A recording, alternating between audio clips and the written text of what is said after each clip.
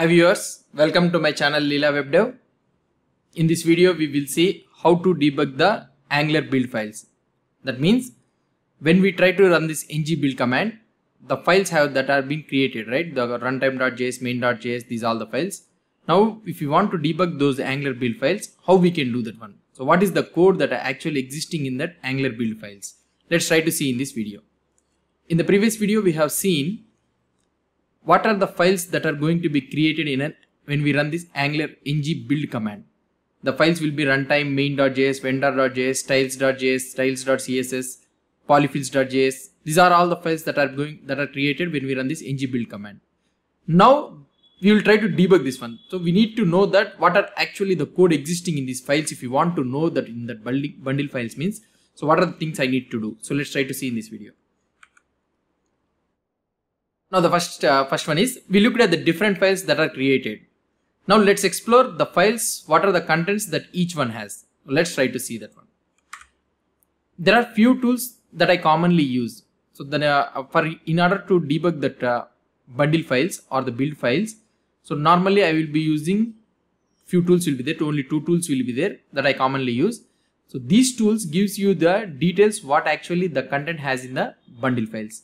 That means these tools will give you the details what actually the content, that means what actually the code will be existing in those bundle files. So these tools will give you an analyze of that one.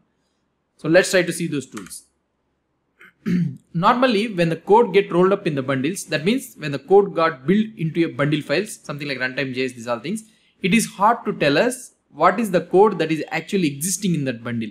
So we cannot know that what is the code actually built and where the code has went into the files, we need to know.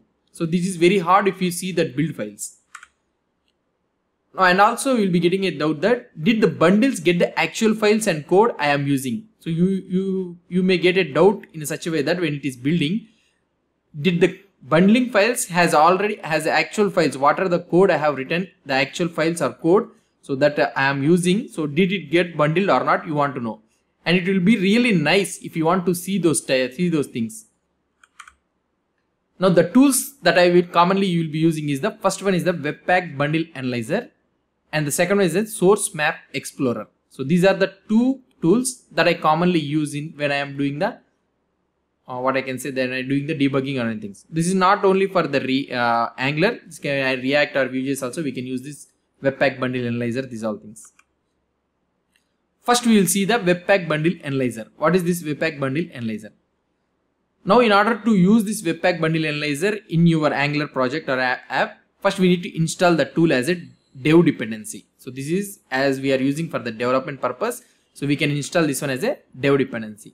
The command for that one is npm install webpack-bundle-analyzer space --save-dev.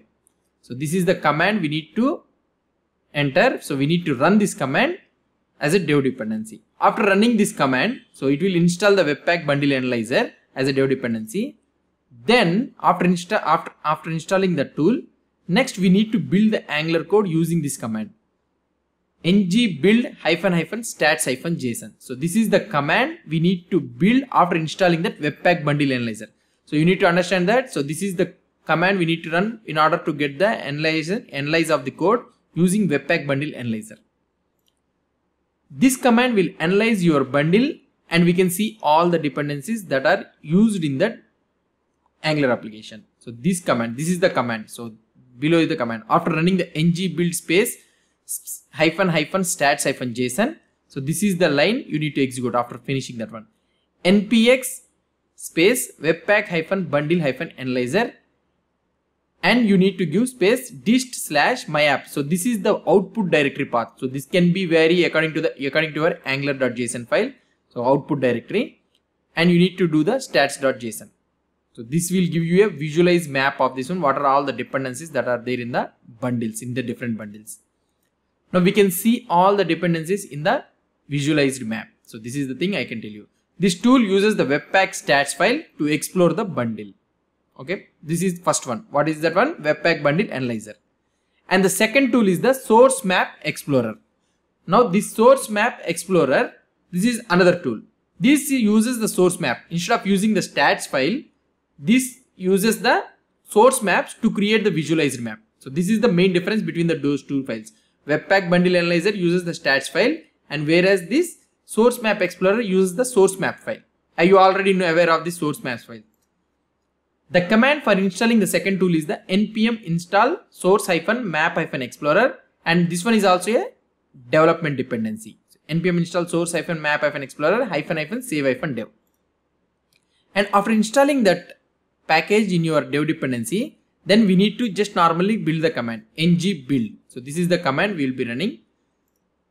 And after that one, so you need to, after successful build of the application, you need to type the command npx space source-map-explorer and the file. What is the file you want to analyze? So using the source map of this main.js, it will give you what are all the bundles that are available in this main.js file.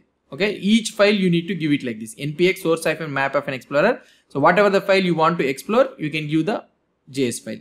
So this command will analyze your bundle. Now we have seen how to install and how to use these two tools, right? Webpack Bundle Analyzer and also the Source Map Explorer. Now first tool use, as I already told you, that first tool uses the Webpack stats file and the second tool uses the source map files. So these are the main difference between those two tools.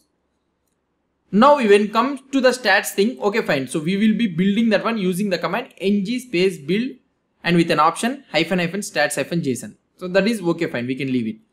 But whereas the source maps, so when it comes to the source map, the source maps are enabled by default in the development build. If you try to observe, when you try to build an application in a development build, the source maps will be enabled by default. So there will be no problem for us in order to analyze your code using the source map explorer. But whereas in the production mode, if you want to debug the production code, then you need to enable the source map. Okay, you need to enable the source map manually because it will be not enabled by the default. Why it will be not enabled by the default? So source map give you the way to debug your code. So that is the reason in the production mode, to keep the code rock solid and also secure, and also it should be very lean and meaner, right? It should be very, file size should be very decreased and it should be lesser file size. Because of that reason, in the production mode, the source map will not be enabled by default. We need to enable it by manually. So this is the main thing between the source map explorer and also another one is the Webpack Analyzer, Webpack Bundle Analyzer. So these are the two tools where we can debug the code and we can see what are the dependencies that are existing in an Angular build files. And this is all about these tools. In the next video, we will see the practical implementation of those Webpack Bundle Analyzer and also the source map explorer, how those two things will be building, and also how the two tools will give you the visualized map of those things. Let's try to see it. So hope you understood about these two tools, how to debug the Angular build files. If you have any doubts or any suggestions, please post the comments below to this video. And also if you like this video, please do support me by subscribing to my channel. Thank you.